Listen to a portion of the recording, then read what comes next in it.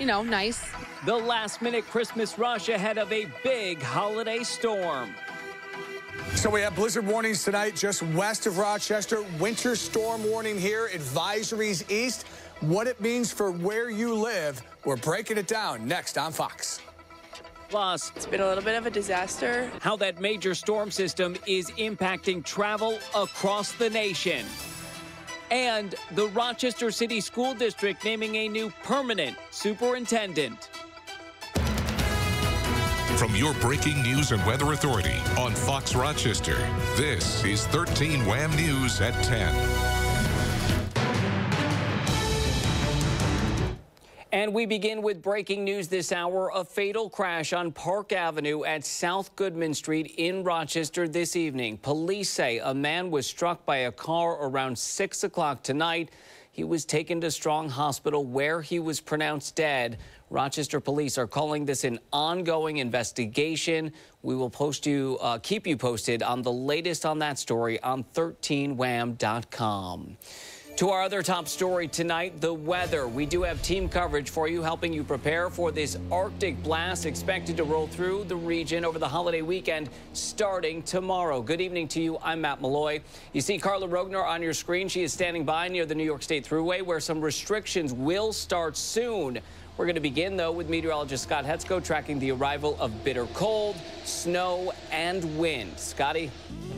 Maddie, thank you very much. And, yeah, all that is in the process right now. We will begin it with a good look at satellite and radar, show you how this storm is evolving right now. Much colder air to the west. It is a combination of that bitter cold air, upper air energy, an area of low pressure that is really diving south across the Great Plains state, and it's causing a wealth of response from the Atlantic coast right now. Heavier rain moving through Pennsylvania. Some of that's going to make its way up here overnight. So initially tonight, it's rain. This is all we're going to see. Waves of showers and some locally heavier rain at times as well. So this is not a major concern. As you can see, it's all wet down in Scranton, PA, further south. Much too warm to have any issues with regard to snow. But by tomorrow afternoon and evening, this is what will be coming after that. So blizzard warnings west of Rochester, winter storm warning for Monroe County. So there's a difference there, and we'll get into what that is in a minute. More advisories, lesser impact to the east of us. Everybody's going to get wind. It depends on how much, but travel impact here in west is very high on the don't do it list if you can avoid it. And you see over to the lake snow, the power loss is on a lower end for Monroe County, but higher end of the power loss risk to the west. Here's winds, and watch them ramp up tonight into tomorrow. Tomorrow afternoon, we got gusts between 55 and 65 west. Another big story is the wind and the temperature combined here. Watch what happens tomorrow morning. 8 o'clock, we're in the upper 30s. By 10, 11, we're falling below freezing, and then we get to the single digits south late in the evening. Snow, another issue on top of it. This is a range of numbers. Now, don't take every number and say that's a guarantee for your house, but we're looking at maybe 6 to 10 western Monroe, and then up to a couple of feet the closer you get to Erie and western Genesee counties. So back here again tomorrow. Matt, we're talking about temperatures plummeting through the afternoon, that flash freeze, which would be any rain on the roads could go to a quick ice as temperatures fall fast into the 20s and teens later on. So the weekend, of course, Christmas weekend, a big deal for families getting together. We'll talk about when it does improve coming up in a few. All right, Scotty, we will check back with you. Thank you.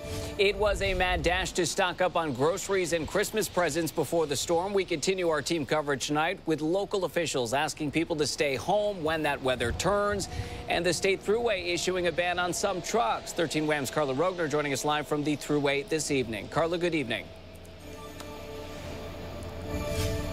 Yeah, hi, Matt. There's not much going on weather-wise right now, but the state has issued a travel advisory that starts tomorrow morning. All empty tractor trailers and tandem vehicles will be banned from the New York State Thruway from here in Henrietta to the Pennsylvania state border. In the meantime, people rush to the grocery store tonight to get everything they need so they can abide by those emergency officials' warnings and stay home over the next few days. Packed parking lots in Brockport. It's kind of crazy. I expected this tomorrow. You know, this is a Christmas Eve crowd. It's filled all the way to the back roads back there. People making a mad dash to the grocery store, grabbing all the essentials ahead of the big storm. A couple of things I needed last minute, like cheesecake. Can't survive a storm without cheesecake. Just getting some stuff for Christmas morning. So cinnamon rolls, orange juice, a couple things, but it is a little crazy in there. Yeah, I got like the last 2 gallons of skim milk. Not anything left. This storm on its way at the worst time, just before Christmas. Well, I'm going to turn the heat up in the house so that when I lose power, I stay warm for a little bit longer. I've got plenty of food, and I'm putting the garbage cans in the garage, so when the wind hits, I won't have to worry about them. Ronald Richards says he's ready for when he loses power, and RG&E is preparing for that possibility. We are in storm mode now here at RG&E. We have pre-staged our normal contingent of tree and line crews across our divisions and added 330 additional crews to help with the storm this weekend. The strong winds possibly leading to power outages across the region. Our customers should plan ahead. This is going to be a significant storm. Charge your phones. Have drinking water available. If you are on well water, have some water set aside for the things that you might need to do. RG&E says it has prepared for what these next few days could bring, and so have these shoppers. Just Merry Christmas. I mean, good luck. Hopefully everybody gets to where they got to go tomorrow and safely. In both the city of Rochester and Monroe County have issued states of emergency ahead of this storm. And again, that travel advisory here on the New York State Thruway starts for some commercial vehicles in the morning. Back to you, Matt.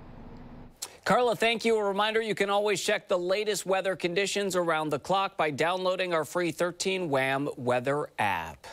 Tonight, the city of Rochester under that state of emergency following a major water main break as well last night. That created a mess on Favor Street.